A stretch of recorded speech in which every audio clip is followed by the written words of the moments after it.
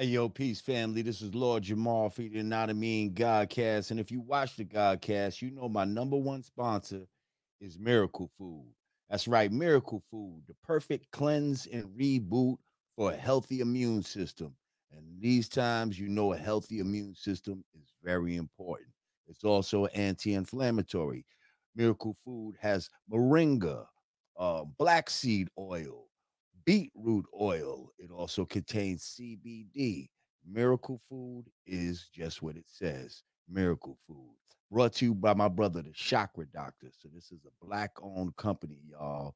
We promote black-owned companies here on the Godcast. Okay, so go to chakradoctor.org and get your Miracle Food today. Tell them Lord Jamar sent you. Peace. I'll let you go peacefully. Yeah. Let's get it. Drugs to cope with the way we live.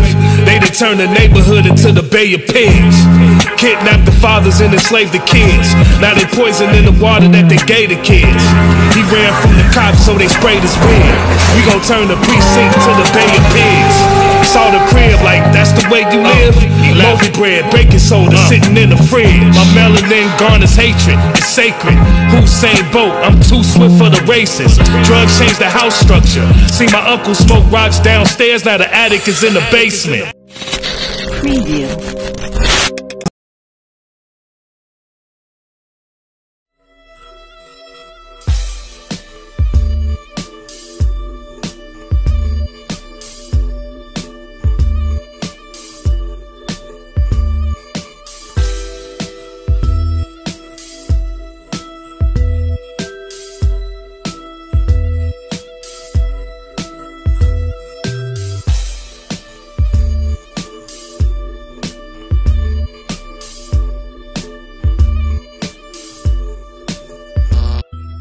Peace to the gods. Peace to the earths. Hey, what's good, y'all? Miss Ravioli. Tyson Williams. Chris Bryant. Diplomatic. Vic FM. What's good, my good people? Shout out, Vic.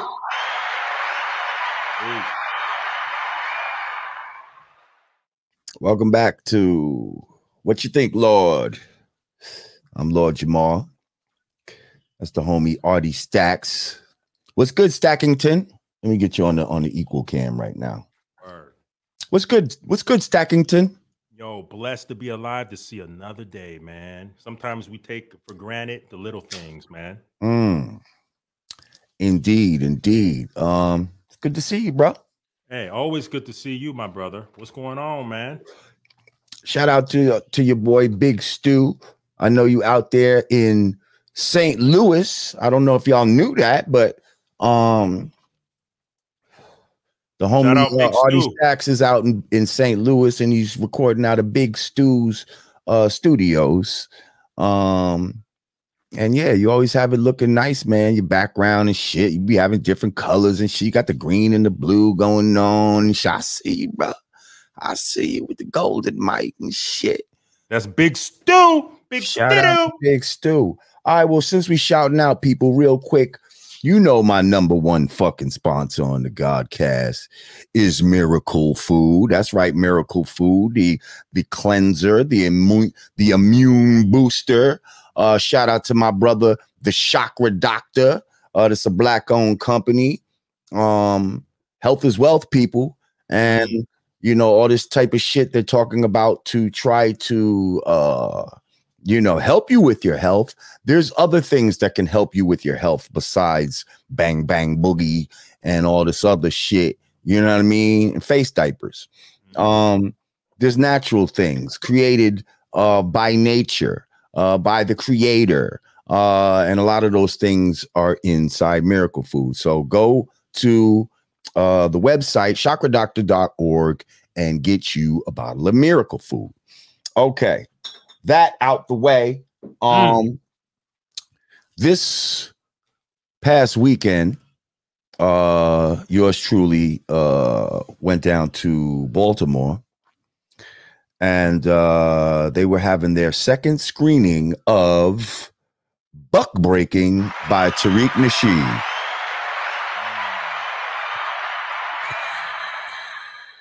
Buck Breaking by Tariq Nasheed. Now, I am in this film, people, along with a lot of other scholars, Dr. Ma'at, Wesley Muhammad, Dr. Jeffries, Professor Kaba. A whole bunch of people are in this movie. It was my first time seeing the shit.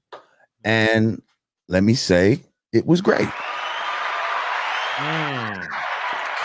It was very well put together. You know, I'm not sure how many movies, how many documentaries Tariq has put together so far. But, you know, as you keep doing something, you're going to get better and better as you do it. And so it's got to be at least his fifth, sixth, you know, if not more documentary. And you can just tell that he's got his shit together. You know what I mean? As far as putting all this information together in a cohesive way that moves along in a way that keeps the viewer engaged. Yeah, I enjoyed it a lot. Was this your first one? Was this your first one? You've been in another one of his. No. This is the first one. I always wanted to be in like Hidden Colors and shit like that.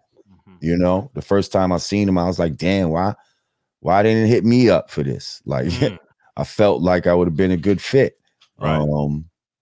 But people didn't really know the type of shit I was on at that time, other than Brand Nubian. They didn't necessarily know what type of speaker I was. So, you know, but I knew.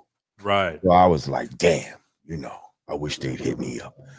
But finally, you know, you make knowledge born and you see certain things in your mind. And, you know, I saw myself being in a Tariq Nasheed movie. I didn't know which one it would be, but, you know, here it is. Now I'm in a Tariq Nasheed movie. So shout out to Tariq Nasheed.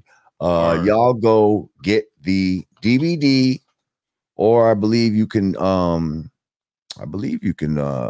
check it out online. Oh, I see Big Stu in the chat. How was Baltimore? That's my old stomping ground, DC, Washington, DC, Baltimore area. How was it? Oh man, it was dope, man. Shout out to a brother named Jabari who brought me out there. He got a barbershop out there. I believe it's called Conscious Cuts. Shout out. They took me to this place called to eat called the Terra Cafe. Black owned restaurant. You know, they had some day party going in there while we was walking through to get the food. You know, they had a fish sandwich in there. Where's this by? Is this by the harbor? Inner harbor? I don't think so. I can't, you know, don't get me the line. I don't know where exactly we was at in Baltimore. Hang on. First of all, shout out to Tony Mario Golden II. He said, love seeing this channel grow. Forget the Russian. Yeah, goddamn right. Thank you, my brother. We appreciate you. This Vic FM, peace to you, brother. He said, this is the least I could do right now. Sorry, Uncle Lord and Cousin A. I'm on IG. Follow Vic. Okay. Thank you, my brother. We appreciate you. Salute. And y'all go follow Vic right now. My brother Vic FM. That's his IG right there. Word. Give him a follow. Word. Let him know that you watch the Godcast and that you appreciate him. Word.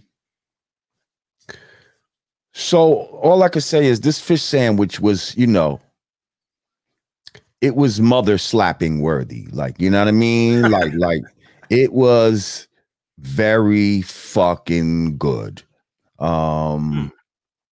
Yeah, whatever they put on it, whatever dressing, I didn't really need to put no hot sauce or no extra shit on it.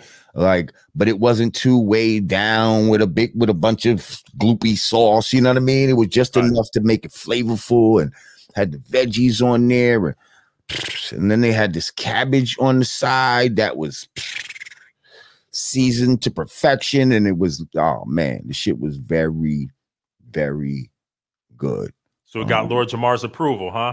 Absolutely. Okay. Got Lord J cosign. Okay. And I would definitely recommend you go check out the Terra Cafe the next time you are in the Baltimore area.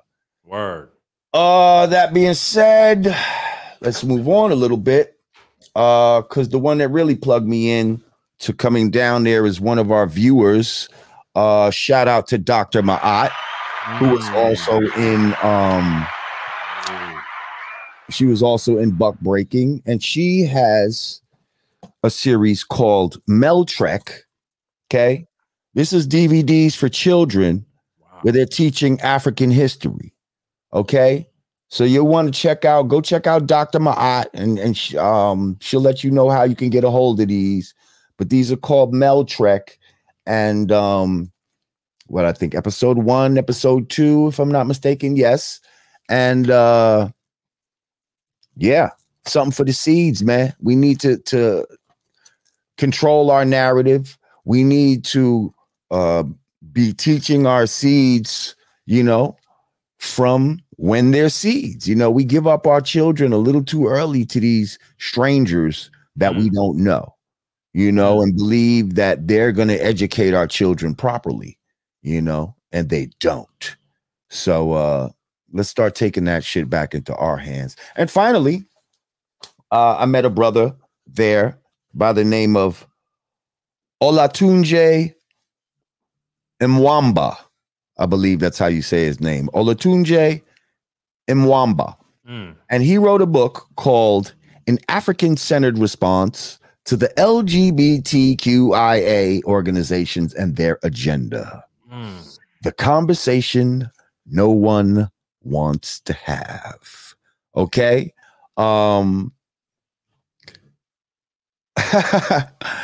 Shout out to Digga. Digga just shot us. What'd she say? What Digga doing, man? I'm never sitting still when you shoot. I'll just donate.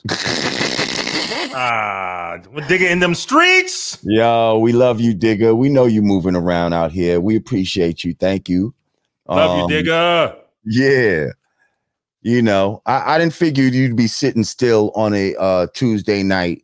So I didn't even try to hit you for this. I was going to hit you for maybe tomorrow or Thursday. So if you could put your brakes on, and pump your brakes a little bit, get somewhere stable, and get the loud throat ready. Let's shoot this puppy. Yeah, get your loud throat ready, and let's shoot this puppy. So anyway, yeah. So shout out to this brother and his book, and just trying to show light to our people. What we doing. Yeah. Some shit went down when I was there, but I don't want to get into it. Where, all I want to say, huh? Yeah. And be more? Yeah. I'm just saying, like, I could have I could have got on my verbal bombing shit, but I just chilled. Oh, this too suspenseful. No. It's too suspenseful. Ooh. We'll leave it at that. But trust me, niggas don't want it with me. They don't want it with me. Hey, okay? We don't talk about that off camera. They don't want it with me. I got into an incident as well, but we talk about it off camera. You don't want it with me. But anyway, let's get into it. Let's get it popping. Did you have a chance, Lord Jamar, to check out the Floyd Mayweather fight versus Logan Paul? Yes, I did. Would you give us your thoughts on that, man? I just saw highlights of it here and there. What'd you think about it? Did you like it?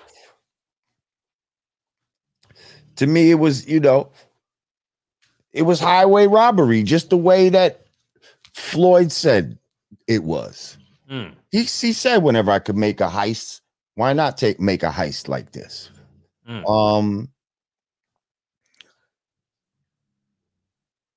It's something about certain people, man. It's just like they'll draw you in, your attention.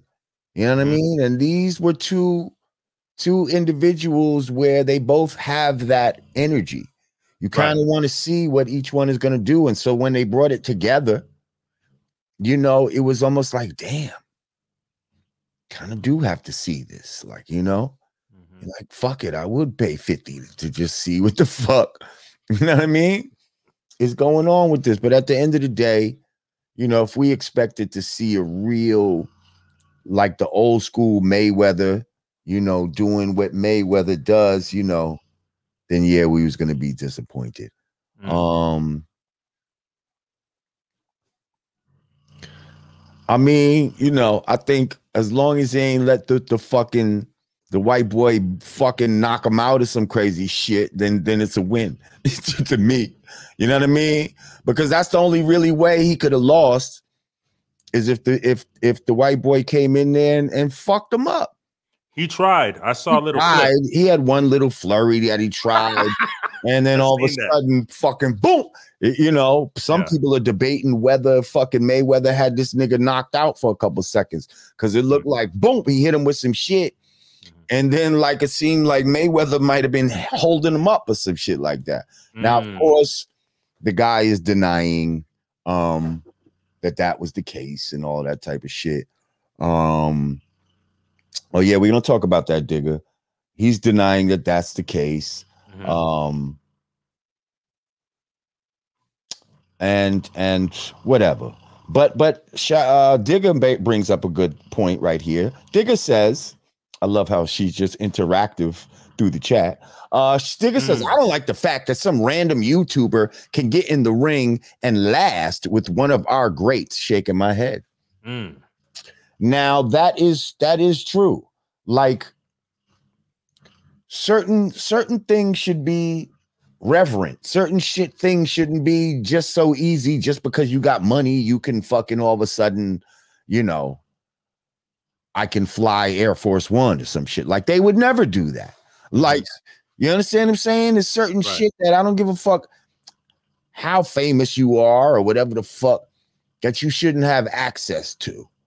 And the fact that they'll use one of our greats to let this guy basically live out his white boy fantasies, which is what this is, because he said it at the end, like, shit, I can't even believe that, you know, y'all even went for this shit. Like, that's the kind of shit he was saying, that they're like, I can't even believe I'm in the ring with Floyd. Like, are you kidding me? He's one of the greatest fighters. This is still surreal to me. Because even him, he probably can't believe his white privilege of, you know what I mean? How many spoiled niggas would be able to just get in the ring? Or let's say, who's a white champion? Who's somebody white that white people revere in sports? Butterbean? No, not Butterbean. Let's say Wayne Gretzky, right? Yeah. Wayne Gretzky in hockey or some shit. You know what I mean? Or Larry Bird. Now I'm just, you know, I'm a black dude and I'm so popular on YouTube that, you know, they're going to let me play one-on-one against Wayne Gretzky. Like, yeah, they wouldn't even entertain no shit like that. Wayne wouldn't even fucking entertain it. Like, you know what I mean? Like, yeah, so Digga, you can have a good point. And I understand. It's I agree. Actually, I agree. It is some bullshit that he can just jump up in there. And let's not forget the fact that this was an exhibition fight, so it doesn't count against. Right. Well, first of all, it would agree that there would be no announcer of a winner or loser, which is some bullshit in a way too. Like, look how it, you know, look how it protects. To me, it protects the white dude. Because there's no way that Floyd was going to lose this shit. Like, he's a real boxer. He's had real fights with real warriors. Like, I'm sorry. Like, this guy has not been boxing long enough to really be in there with a fighter like Floyd and really, you know what I mean? Like, that's what I'm saying. And he was mad big. What, he was 30, 40 pounds heavier than him and still couldn't do the job. Like, he looked like a heavyweight. He is a heavyweight. Man. He is a heavyweight. Floyd ain't no goddamn heavyweight. Right. So anyway, yeah, it is some bullshit. I saw it. It was, you know, it was a robbery. It wasn't an exciting fight. It wasn't, you know, I wish Floyd would have really tagged him up. I wish Floyd wouldn't even let him, you know, homeboy try to get that flurry off where he just had to protect and, you know what I mean? Yeah, that looked crazy. Yeah, but you know, it was some bullshit. Anybody that know about boxing know that was some bullshit. It wasn't nothing that Floyd couldn't handle. You know what I mean? Now maybe somebody else that's not as experienced as the. Do you think was that Jacob? Which one is that? Jacob? What is Logan? Logan Paul? Yeah, I get them mixed up. Yeah, Logan Paul. Do you think it would have made Mayweather look a certain kind of way if he would have lost or got knocked out, considering that it wouldn't go as a blemish against his record? Even though it would have went against a blemish against his hood record. Okay. You know what I mean? Like, first of all, I don't know, but I hope you're about to segue into the Lamar Odom and the white boy, the other white boy. What's his name? I can't think of it. I know what you're talking about. Come on, the singer dude, B. The singer, say his name in the chat, people. What's his name? Lamar just fought. What's his name? Anyway, Aaron Carter. So anyway, like Floyd. Well, especially Lamar though. Like you can't let no Aaron Carter whoop your ass. I'm sorry. Like Aaron Carter is an ex fucking, you know what I mean? Crack smoking, meth smoking type. Hey, shut up. Type motherfucker. Like, you know what I mean? Like we would have had to seriously go to the board and consider like revoking Lamar's fucking black card or some shit. Like, seriously. Like, weren't you there? If he let Lamar, I mean, not Lamar, if he let fucking Aaron Carter fucking whoop his ass, oh, no. We would have had to, at the very least, we would have had some sort of adjournment. Like, hang on, we got to talk about this, y'all. Like, can Lamar still call himself black? Weren't you there with him? I saw. Huh? Yeah, I seen you were with him, weren't you? Yeah, I seen him out in Atlanta and shit. You know what I mean? Yeah. When he was training for the shit. And he was training to some fucking brand Nubian punks jump up to get beat down. And I'm like, yeah, brother, you better do your goddamn thing. And again, like, it seems like some of these white dudes, they try to come, you know, with as much as they can come. And they be like, put your head down and just start swinging. Shout out to Big Stu Films. Appreciate you, Big Stu. Big Stu, salute. Yeah, he said St. Louis checking in. Invite all to watch this great content. That's right. So yeah, he was training and shit, but I'm like, yo, bro, I seen a video where the nigga Aaron Carter was like beating the shit out of one of those dummies and shit. You know what I mean? One of those punching dummies. I was like, man, this boy better not let this fucking ex-fucking meth-smoking zombie fucking whoop his ass. You better not. You better not. So, yeah, I was very happy to you was in his corner, Lord J. Of course. Of course.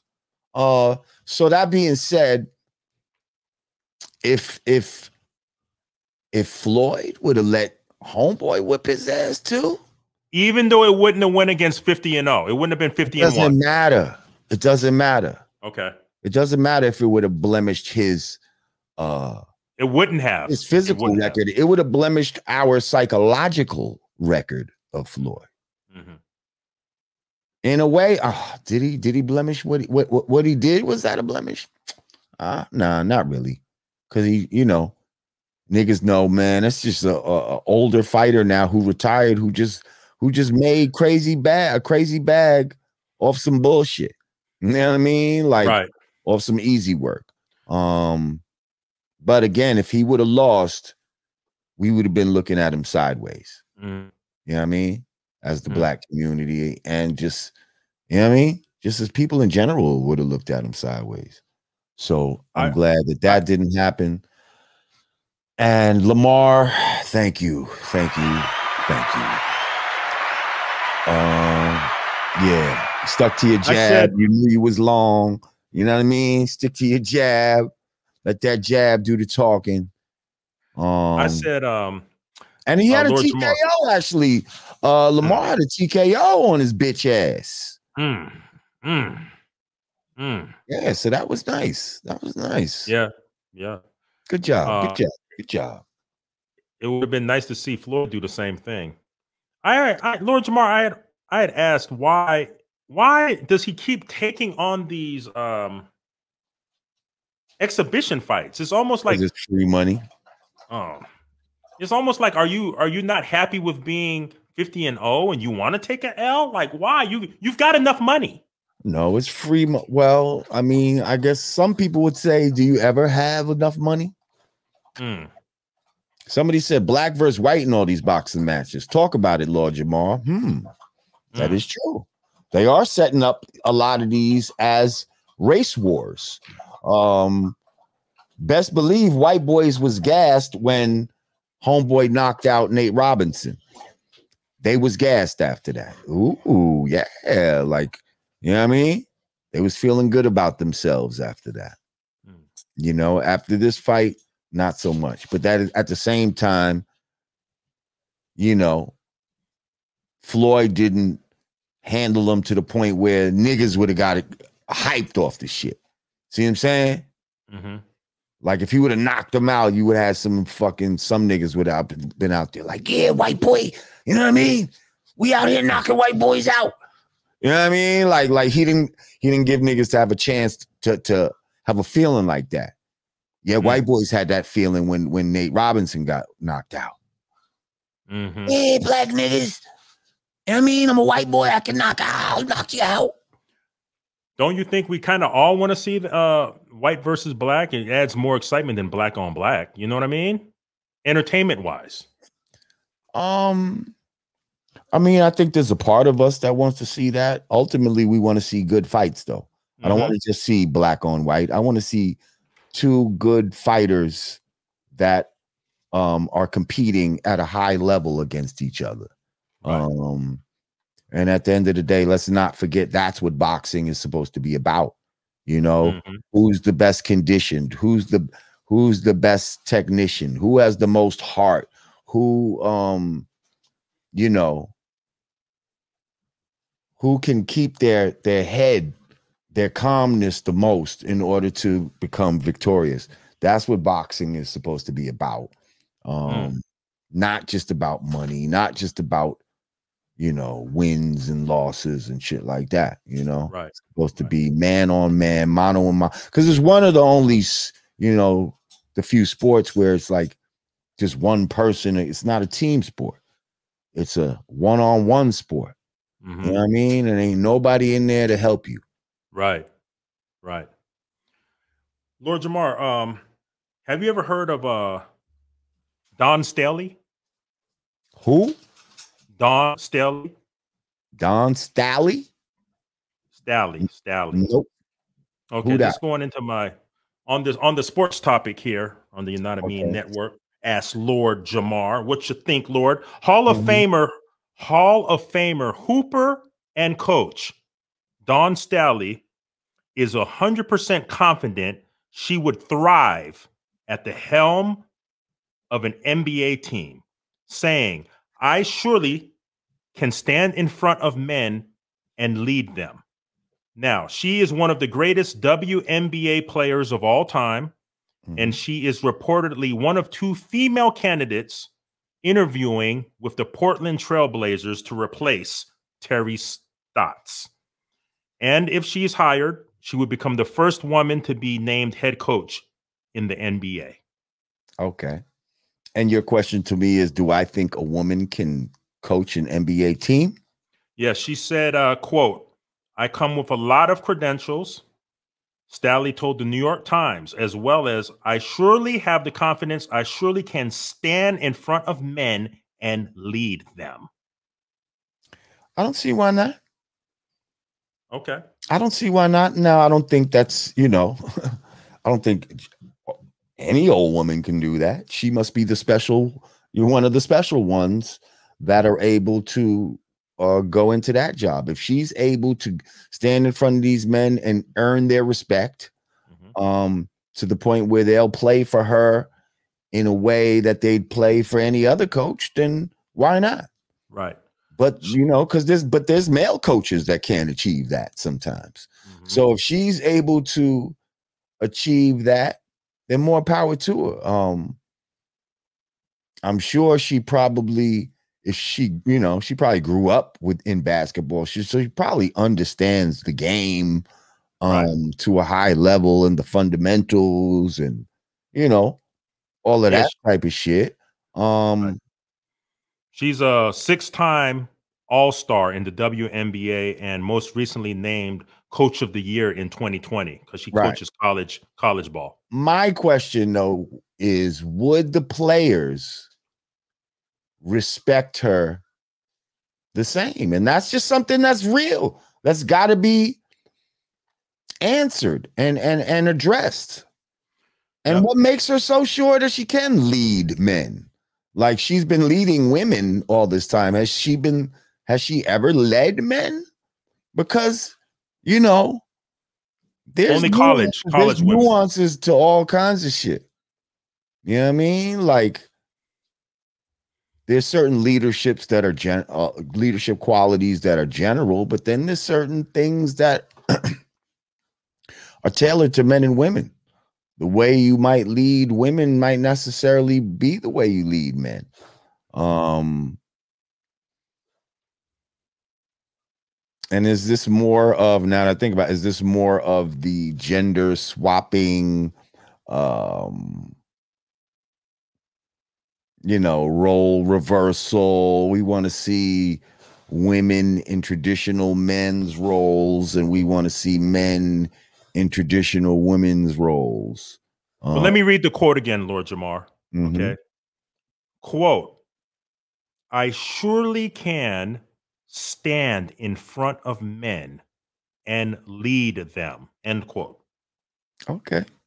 Yes, that she feels like she can stand in front of men and lead them. And maybe she can. I don't know. I'm just saying that's the question. That's the variable. You know, because I could see a player, you know, getting upset and be like, fuck that bitch. Just like they say to a male coach, fuck that nigga. Or, you know what I mean? Fuck that cracker. They be saying all kind of shit you don't hear, you know what I mean, when you're not privy to what's really going on the court. Unless you know sometimes the boom microphone catches it. I'm saying, yeah, players have temper tantrums at practice, all kind of shit. She's yelling at, who this bitch thinks she? You know what I mean? Like, I don't know. A dude might snap, like, you know what I mean? I just don't know. And it all depends on her style. You know, she might have had a style where she was like yelling at the girls and they went for it because this is a strong female. You know, but now if she's yelling at the males, are they going to go for that like that? I don't know. I don't know. She further on went and elaborated in her interview with the New York Times was that since this would be the first ever in history that a woman could potentially lead a NBA team as head coach, that there would be people looking for any small little mistake that she might make and be like, now see, to be her downfall. So you may be onto something. I mean, yeah, of course they do that. You know what I mean? Again, what's the purpose? Like, why? If you've been a successful coach in the female leagues, why do you want to coach in the male leagues? Just so you can say you've done it? Like, is that something that you really grew up wanting to do? Like, I always want to, when I grow up, I want to be the first woman to coach an NBA team. I want to stand in front of men and lead them. Like, why? Why is this so important? I'm just curious. Like, does this really prove that, you know, women are somehow the same as men when we know men and women are not the same? And I'm not saying one is greater than the other, but I'm saying equal is not identical. I remember that post you put up. Although we can be equal, doesn't mean that we're identical and have to be the same and be able to do the same jobs and all this type of shit. Like it's just the psychology of it, of trying to break down certain norms, you know, has been going for a while now, and this shit is crazy. Like, enough already with this shit. Like, who gives a fuck? Like, okay, let her coach. You know what I mean? Let her coach, and we'll see what happens. That's all I can say. We'll see what happens. Yeah, if she does good, you know what I mean? Right. Now, is she just gonna exist? Is she gonna fucking take motherfuckers and get to the championship and all that type of shit?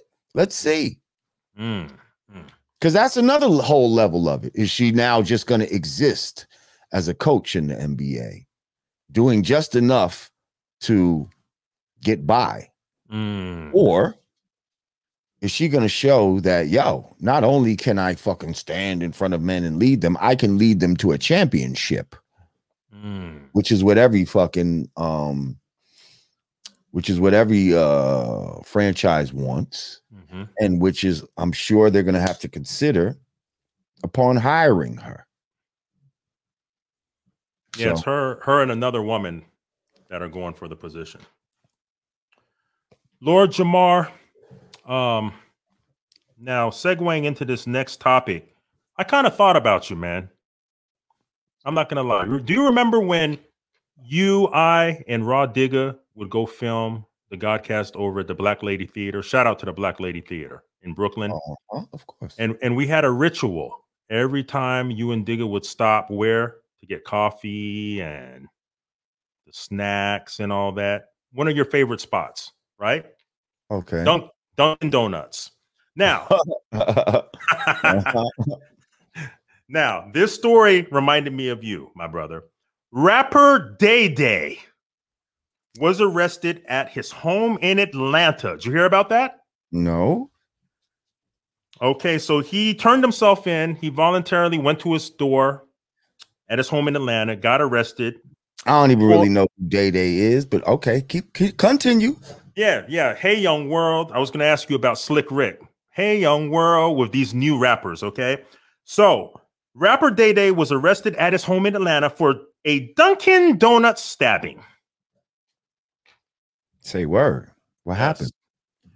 Apparently, he went to Dunkin' Donuts and ordered an iced latte. They gave him a hot one. What happened? Something like that. And he gave them a hot one? Yes.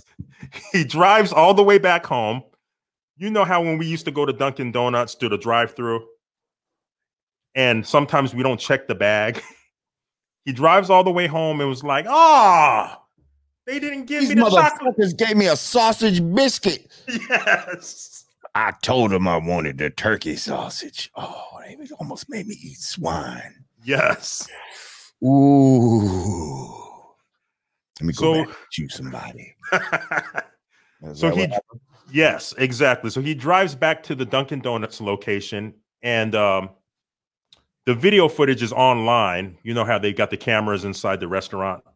He's arguing with the Dunkin' Donuts girl, and they get into a shouting match. Next thing you know, the Dunkin' Donut girl runs around the counter to where he is. Why? He turns around. Why? The fuck she doing that for? Yeah, that's what people are saying. So then he turns around and stands his ground. Mind you, him and his boys dressed in all black with a black hoodie on. And he turns around to stand his ground. And the Dunkin' Donuts girl comes out like she's trying to assault him. And he said, whoa. What happened? Yes. The footage shows the girl coming swinging at rapper Day Day. What does rapper Day Day do? Allegedly on the camera, he pulls out his poker. And stabbing a girl. Yes. What you think, Lord Jamar? Okay. My question is, why didn't you check the bag before you left? No. Seriously. Why are we stabbing girls that are coming at us? Why are we not just grabbing her fucking the old school, grabbing a girl by her fucking wrists and just like, you know, controlling her and shit? Like, what the fuck are you doing? Like, yo, relax. Like, you crazy? Like, why would you feel like you had to pull out your poker and start stabbing a female? And when I mean poker, I mean a knife, not your dick. Yeah. Why would you do that? I don't understand.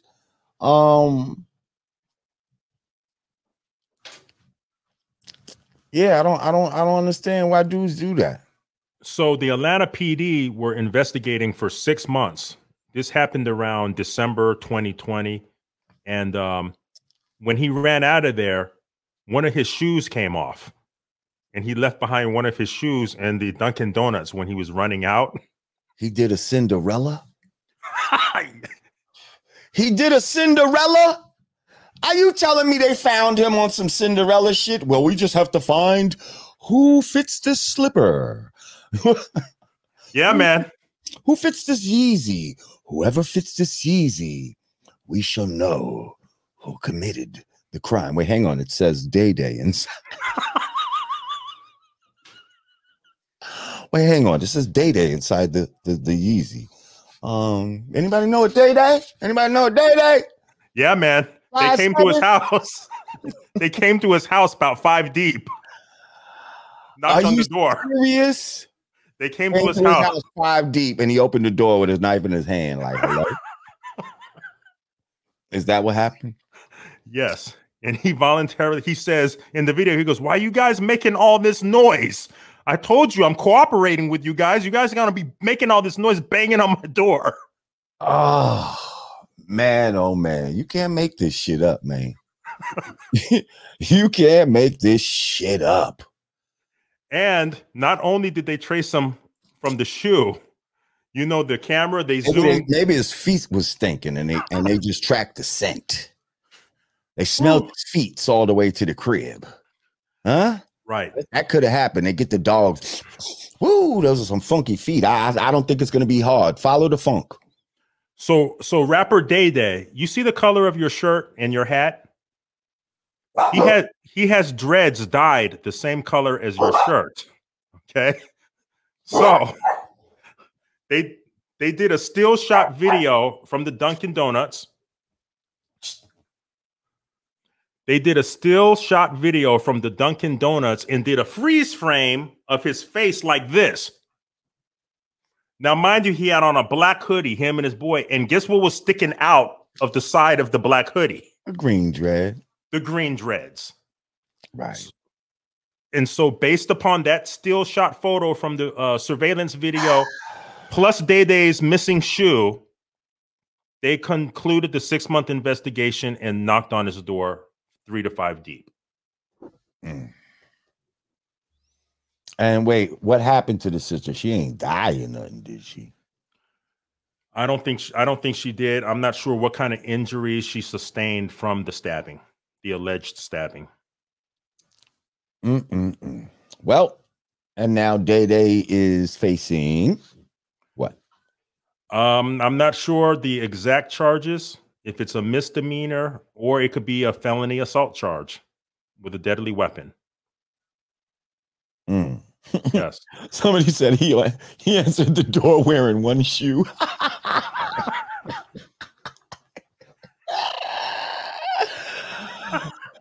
Oh, that's my shoe. Thank you. Mr. Day Day, is this Yeezy? Is this yours? Is this your Yeezy? Is this your Yeezy? Oh my goodness. It is. I was looking. Where did you find that? At the scene of a crime. At the scene of a stabbing. Whew, can you imagine? Word. Can you imagine running out of the Dunkin' Donuts, realizing, oh, I left my shoe? Nigga, you're gonna realize the minute this shit come off and you limp running out of that motherfucker. You gonna know immediately. Ooh. Your whole gait is different. You gonna know the fuck. Oh my goodness. When you step on the fucking pebble, when you step on the glass out in the parking lot from the 40 that was broken, you're gonna know you ain't got no shoe on. You're gonna know. Let me reference Slick Rick again, the great Slick Rick. Hey, young world. Moving on to another young rapper. Did you hear what happened to rapper Sway Lee when he was celebrating his birthday in Miami? Nah, what happened to Sway Lee? I met the young man one time. He was a good young kid. Oh, okay. What happened? Word. So rapper Sway Lee gets robbed of $300K worth of jewelry from his hotel room in Miami while he was celebrating for his birthday. He was out there for a week and end up taking an L, $300K worth of jewelry. How? I mean, was it a sneaky job? Like they snuck in his room while he wasn't there? Was it a kick in the door waving the 4-4? Like, what kind of robbery was this? Do we know? Yeah, well, if I were him, I would have kept my jewelry on him. But apparently, you know how when we travel, we go to these different hotels, and I guess they have a safe in the hotel room. I'm not sure if he put it in the safe or he just left it out laying around on the dresser or on his bed. But apparently, it was from room service. While he was out and about celebrating his birthday, room service came in, and when he got back to his hotel room, he noticed $300K worth of jewelry was missing. So he went down to the lobby and to accuse the people at the lobby, hey, your workers stole my jewelry. And the guy wearing the jewelry. The guy behind the jewelry says, well, okay, here's your bracelet. And they give him his bracelet back. Are you serious? Yes.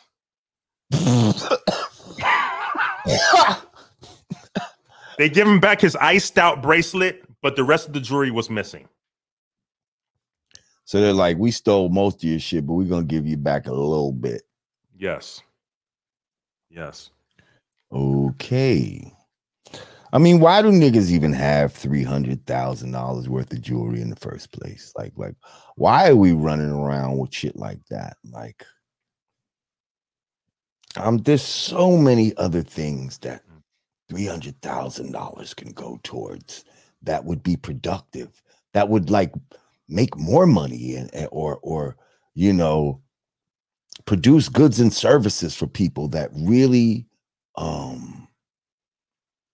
would help just your community, society, whatever you want to call it. Like, why are we spending the money on shit like that anyway? Why is he running around with that in the first place, putting his life in danger and shit like that, and making niggas want to plot on him and all this type of shit? Why we even do that? This is not the first time this has happened to him. He's lost a case full of jewelry at the airport and went on his IG, and he left his hard drive was in his jewelry case. He actually was his whole book bag got snatched up, and it had his jewelry case and his hard drive of so many unreleased music, and he was begging to get it back on IG. So this is not the first time he's had a slip up like this.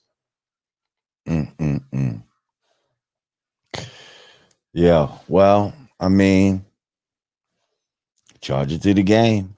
You know what I mean? I think, niggas like that, they get money and that's just a story for them. Yeah, I got robbed of $300,000 worth of jewelry one time when I was in such and such. Yeah, the next day I went out and bought $400,000 worth. Just to replace it. Fuck it, I wanted some new shit. That kind of reminds me of the story. I think it happened maybe 2 or 3 weeks ago. Baby Blue, remember Baby Blue from B2K? Right, with the PPP. Yeah. PPP loans.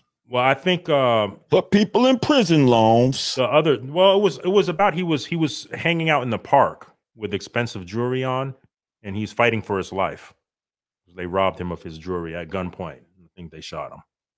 Oh, I thought this was somebody. Nah, then I'm thinking. You're thinking of the Love and Hip Hop. You're thinking of the guy from Love and Hip Hop. Nah, some nigga named right people. Some nigga named Baby Blue. Baby Blue is he was the Pretty one of the Ricky singers. is in Pretty Ricky or some shit like Yeah, that. yeah, Pretty Ricky. Yeah, Baby Blue. didn't he get locked up for some PPP? Man, you better do your Googles before you come on here. No, I'm telling you. Didn't he ain't get locked up for no PPP? Look it up. That was the gentleman from Love and Hip Hop. Nah, that was this nigga, bro. I'm telling you. Heavy set dude. He got a beard. Yeah, light skinned dude. I'm telling you, man. I know what I'm talking about, bro. Let me see. My mind is like a sponge, bro. Well, I was speaking on Baby Blue because he got robbed too of his jewelry. He might have got robbed of his jewelry, and Yeah, it comes up Baby Blue PPP loan. You Oh see? yeah, he pled guilty. I know what the fuck I'm talking about. Yeah, You know what I'm talking about? So he got robbed and PPP. Oh, both. life is not good for him right now. Yeah, both. Goodness gracious. Yep. Baby Blue offers advice about PPP loans following his loan fraud case. He's pled guilty. Yep, you're right. Exactly. Wow. So now I didn't know that. He got robbed too. This is what I said. You got to do your Googles. I didn't know he got for a PPP fraud. I just seen the headlines where he got robbed and he was fighting for his life in ICU. Wow. Wow, amazing.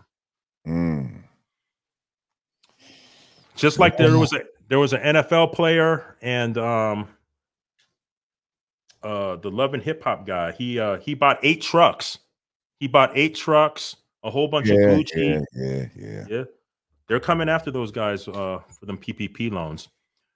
Lord Jamar, did you hear about Rihanna? Both Rihanna and Kim K's new fashion wardrobe attire that they're promoting? Nope. Rihanna and Kim K are now pushing for butt cleavage with buttless/crotchless leggings for women. Speak on it, Lord Jamar.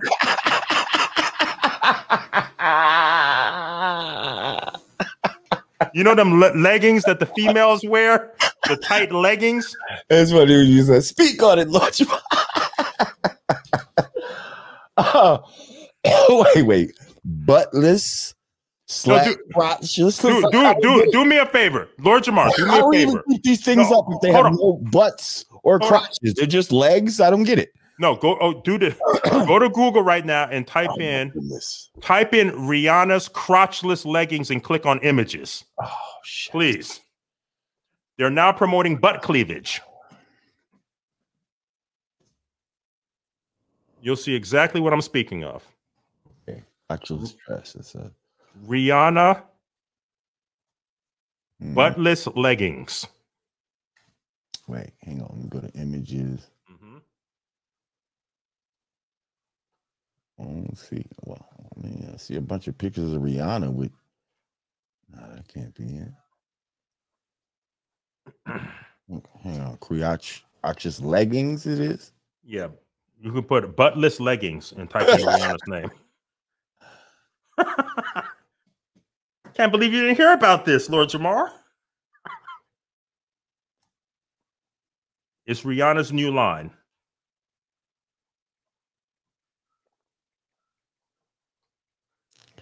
Yeah, I'm not sure. Okay, I see. I think I see one.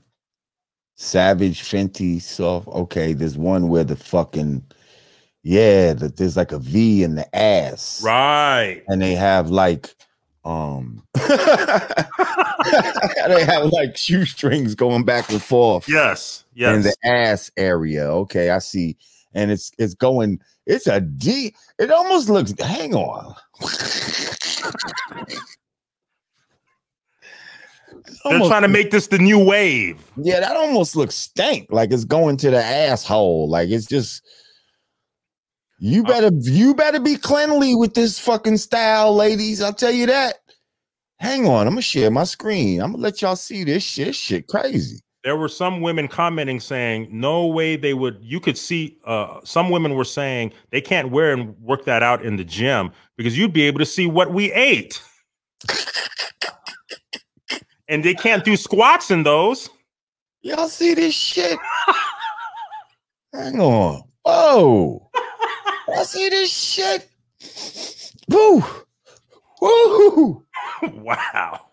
Woo. I could almost smell it now. Look at I mean, are y'all rocking this, ladies? Is this something that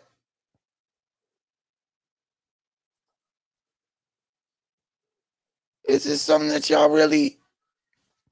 Because I just now there's some girls with those crazy fat asses, and you know, niggas gonna be like, damn, you know, like, but come on, man. What are we saying? Like this girl's gonna be fucking in the club with this shit on. Like that shit look crazy, yo. What am I, old fashioned? I don't know, man. I don't fucking know, man. This shit is crazy, yo. That shit crazy. That's the new wave creating butt cleavage now, Lord Jamar. Butt cleavage. Yeah, butt cleavage. Well. Do you remember when we was in New York rocking out and we were tripping off of the phrase athletic leisurely or something, and they were saying how some women would wear it all day long, and I don't know if you remember that. It was on the news and they called it leisurely, athletic leisurely. They would wear it to go shopping at the grocery store. Athleisure. Athleisure. Yeah, athleisure. Yeah. This is the new athleisure. I don't know what the that's not athleisure. That's fucking ass leisure. That's that's an ass lever. Leave that shit alone. Like, yeah. Like that's just savage shit. You just trying to make savage shit regular. Like and then a girl will wear that, right? And have the nerve to say, damn, why are you staring at my ass? You got your ass cleavage out. You got all kinds of fucking, you might as well have a spotlight on your ass. Like you might as well have neon signs and shit. That's probably the next thing. I might have just gave him an idea. Ooh, what if we did put neon signs on the ass? Somebody's thinking. That might be the shit. They be naked and just only with neon signs. Ooh. Well, you said it. Things never get better. It only gets worse. Well, hold up. So speaking now, I'm going to segue into some shit because I don't know where you getting ready to go, but I'm going to segue. But since we're talking about fashion right now, and I saw somebody ask about this in the comments earlier,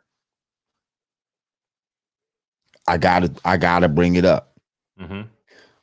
Did y'all see where the Tupac estate released some Pride Month collection of clothing in the name of Tupac?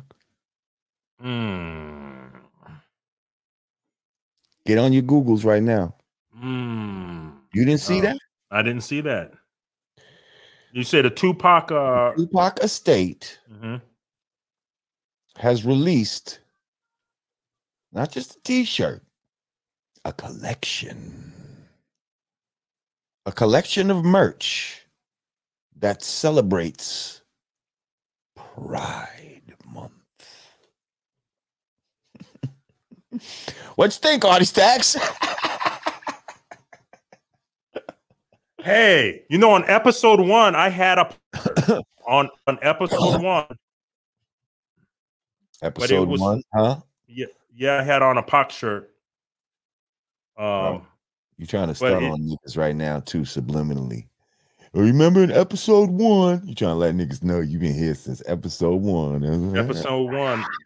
Let's do this. Episode 1. I had one of these, but I had one of these on the first ep.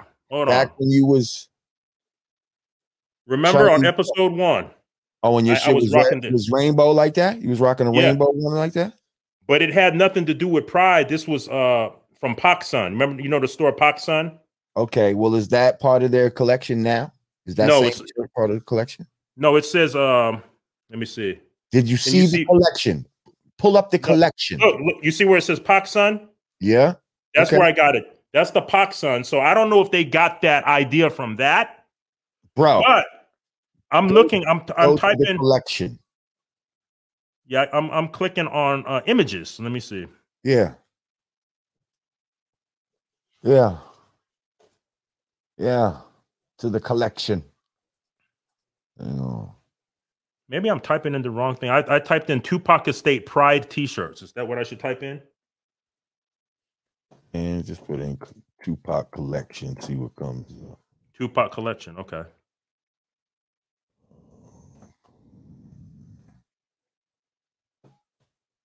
Slow typing motherfuckers, don't mind us. I don't see it. Let me click all. I'm on the images.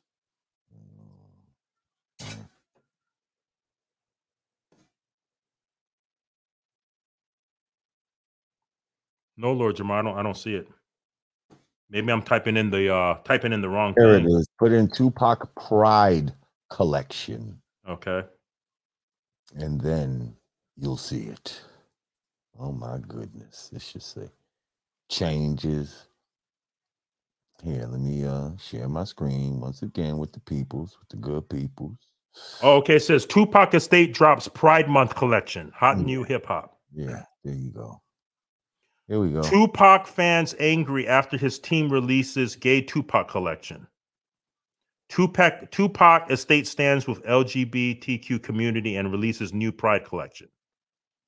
So here goes the, yeah. So, but let the record reflect from episode 1, my Pac shirt had nothing to do with this. Okay? I don't think anybody's going back except you right now worrying about what the fuck you had on in episode 1. Okay. So let's leave that alone. Yes, sir. Yeah, this is wild. I didn't know this. What's this all about? Like, they got a rainbow Tupac face on the back of this. It says changes, and that's, I guess, that's so deep because the overriding message, it says changes. Like, look how they're trying to change society with a certain mentality and a certain, and how people think they're changing from one thing to another. Like, yo, shit is kind of crazy. And they're using someone that we revere, in hip hop to promote this. Now, the question has to be asked, if Tupac was alive, would he have approved of this? No. Would he have wanted this? No. And I'm basing that off of his lyrics.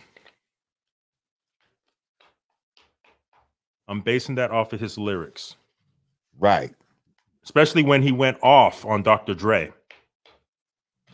He said California Love Part 2 without Dre. So I don't think he would have approved of that. So it's got to be, I'm thinking maybe it's got to be a money issue. Maybe Tupac's estate needs some money, Lord Jamar. They're trying to generate revenue. I mean, yeah, but,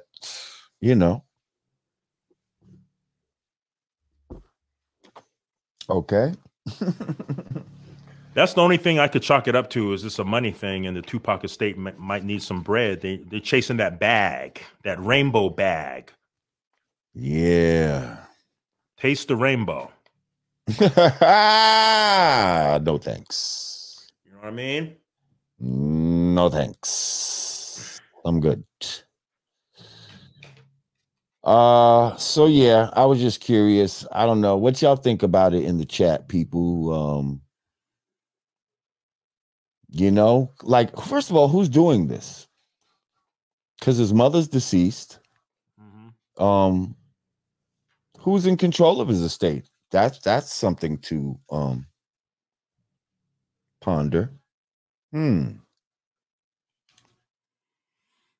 know it was an attorney out in LA that I had correspondence with over the years that was running his estate. I'm not sure if she's still doing it. They said they are trying to calcify his warrior spirit in the youth.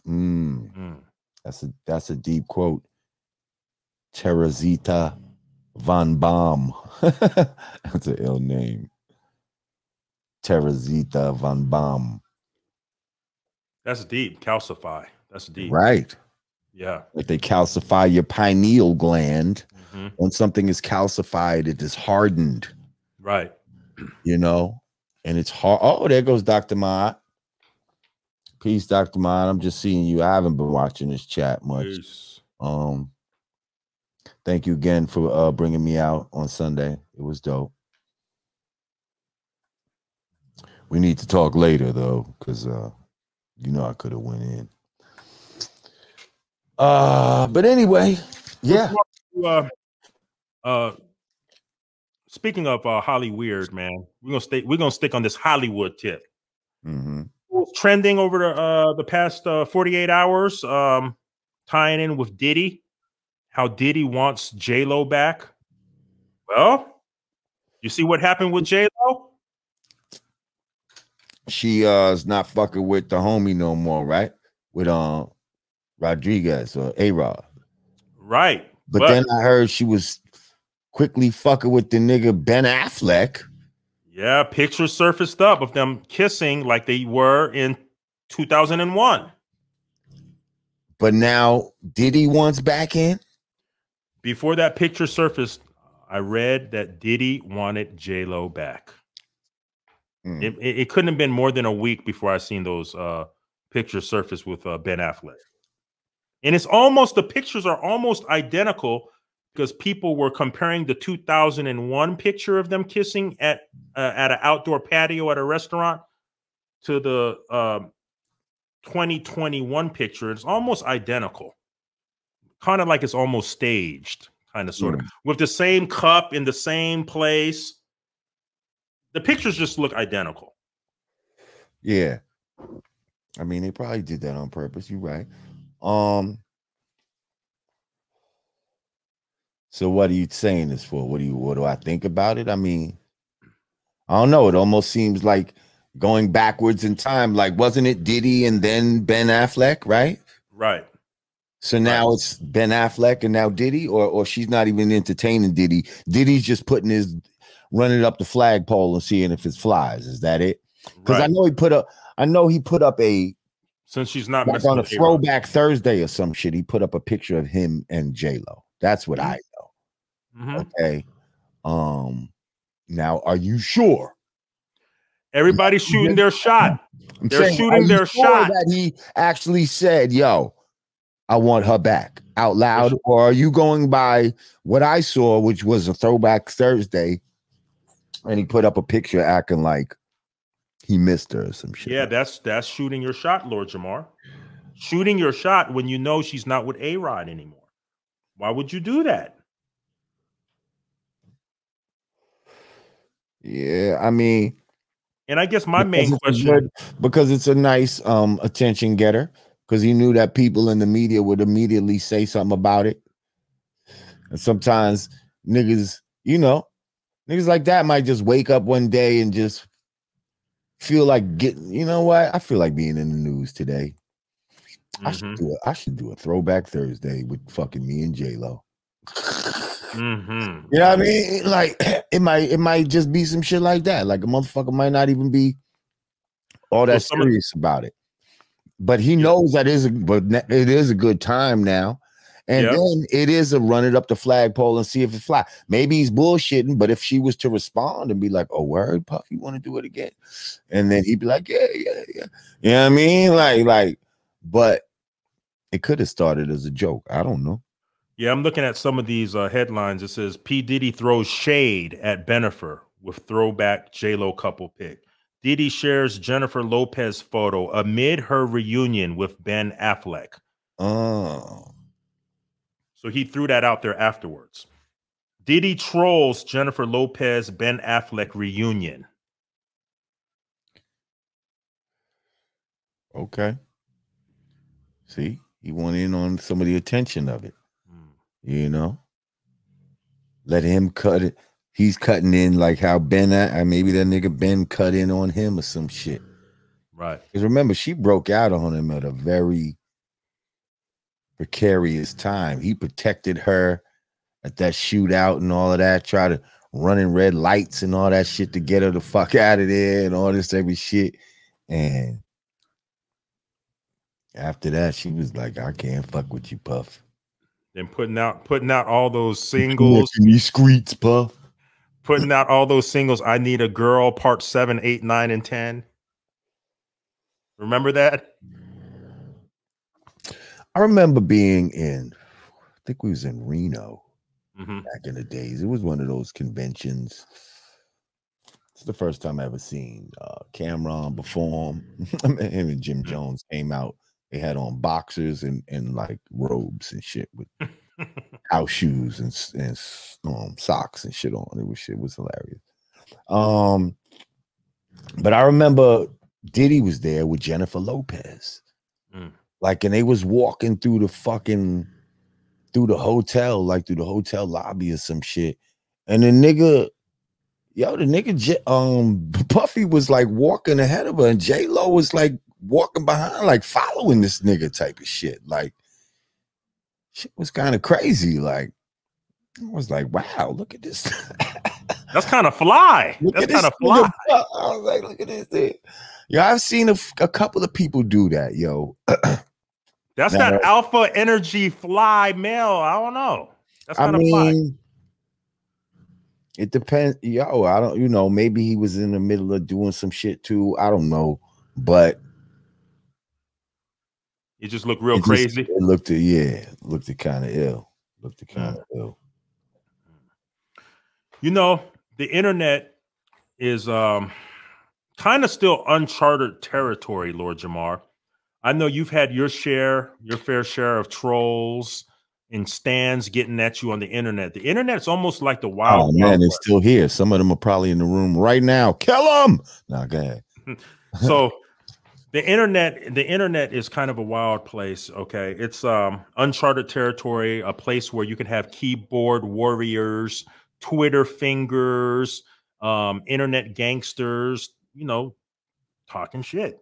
So John Legend's wife, Chrissy Teigen, is now breaking her silence and issued an in-depth apology for her days of internet trolling and bullying, insisting she is now a changed woman. This all spurred from Project Runway star Michael Costello. Says Chrissy, for years long campaigned to get him blacklisted from the industry for a racist post that he put back in 2014, which he denied and said it was photoshopped. Chrissy Teigen was trolling him and calling him on all kinds of names, telling people not to work with him. And he's crying now and saying that he's had deep depression and was going to commit suicide.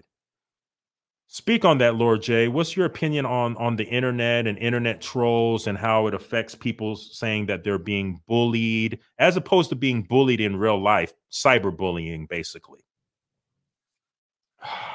Man. It's a different era. Era of bullying. It's a different era. See, back in the days, there was the era of you might have had a bully that, nigga, you couldn't get into your building without seeing this motherfucker. You understand? This nigga might have lived in your building. You have to go in and out of where you live, hoping to not see this motherfucker, and the odds was very high of you seeing your bully. So you're gonna have to confront your bully at some point. On the internet, you know, you don't have to be here. You don't have to be here. You don't have to log into your fucking Twitter or your Instagram or your fucking TikTok or whatever the fuck you fuck with. You choose to do that. So that's number one. Like when you live at the crib, pretty much, you know, and especially if you're a child, you pretty much have to live there. You don't have, a lot of people don't have the choice of saying, "Mommy, I'm being bullied. Let's move." Like, you know what I mean? Like, except some white kids did have that option. You know, I had to move. I was getting bullied so much that my mother moved us. We moved away and we went to a whole other school. You know? Be some shit like that. Whereas the black kids just got to go through that shit. Like, you know what I mean? Either get bullied or overcome the bully. You know what I mean? Some fucking how. So anyway. But what's crazy, this Michael Costello guy, the star of Project Runway, he's a grown man. He's saying, the way you just said that. He said, what's crazy? He's a grown man. We're not talking about a kid here, Lord Jamar. We're not talking about nobody's child. We're talking about Michael Costello. He sounds like a child. I'm depressed. I'm gonna commit suicide because Christy Teigen. Like, you know who else Christy Teigen was fucking trolling and fucking harassing on the internet? Donald Trump. And I bet you that nigga ain't lose nay sleep about what the fuck she said about him. Right. I'm sure she said way worse shit about this nigga. Hey, you shouldn't work with him. You should fucking, you know what I mean? Impeach him, all kind of shit. Try to get him fired. Same shit. I bet you that nigga Donald Trump will never be like, I'm gonna be honest, I had to go to therapy because Christy Teigen, the things she was saying to me were hurting me. You know, like, that's not gonna happen. I think he's an ABC guy too. Peace, David Bell. Thank you. How Brandon Nubian get on the Menace Society Menace soundtrack? What's the story behind the song? Gee, good question, David Bell. How did we get on the Menace to Society soundtrack? I believe it was through the relationship. Was it through my brother's UGK? I think it was through Pimp C. Yeah, I think it was through Pimp C and Bun B somehow. Because they were on Jive Records. Menace to Society soundtrack was on Jive. But wait a minute. Nah, I don't think so. I don't think so, because I feel like I first got introduced to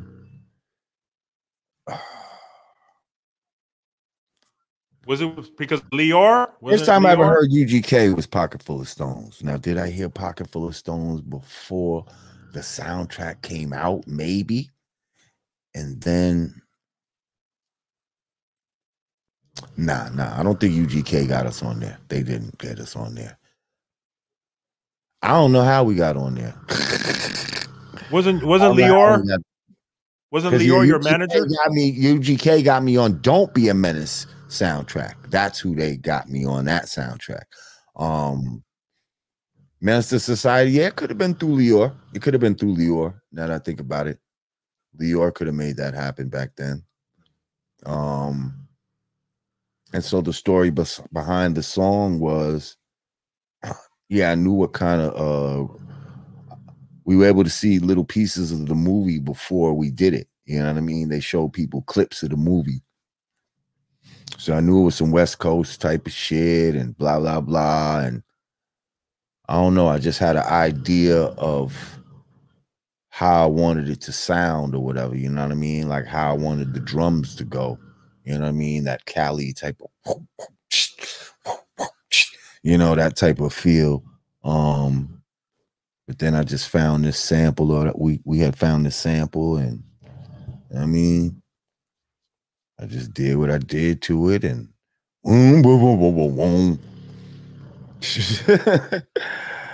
okay, with that shit. And yeah, the rest is history. Me and X just wrote to the shit based on, you know, the energy of what we seen from what they showed us in the movie. And then we just took it from there, you know what I mean? And so that's how that song came about. Thank you for that question, David Bell. And that's an era where soundtracks were a very big deal. If you get a joint on the soundtrack. Yeah, definitely. I mean, I got that I got that on the wall. The Minister Society's on the wall. Well, my brother, Lord Jamar, I think that wraps it up, man. That's the questions that I had on What You Think, Lord, on this Hollywood edition, music industry edition. Normally I like to hit you with the hard stuff. We went kind of light on the entertainment end tonight. Well, you know, we're trying to keep the channel up. We can't go hardcore fucking raw dog every fucking time where, you know what I mean, we're straddling the line of fucking, you know, this Nazi shit that we dealing with right now, you know? Right. Sometimes we got to hit them with the lighthearted topics as well. Right. Yeah. And find ways to still say what we need to say. Just be, you know, just be smart about it. Yes, sir, my brother. But yes, Artie Stackington, I appreciate you, my brother. Absolutely, my brother. Love you. Love you too, my brother. If you'd like to become a patron, because this episode will be up on Patreon after this. It will not be up on YouTube until a little bit later. You know, we'll be chopping it up and do what we do and all that type of shit. But if you want to see the episode in its entirety, I encourage you to become a patron over at patreon.com.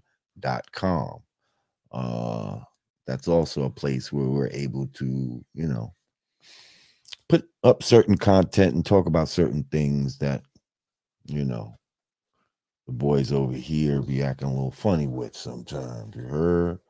So that being said, I encourage you to become a patron for as little as $5 a month. So yeah, that's what it is. Yes, sir. Peace, Dr. Mod. I appreciate you. That's right. Rest in peace, my brother Pimp C. Shout out to my brother Bun B. That's right. Minister Society soundtrack is underrated. Matter of fact, I was talking to another star from that soundtrack, and I'm going to get him on the Godcast. Shout out to my brother MC8.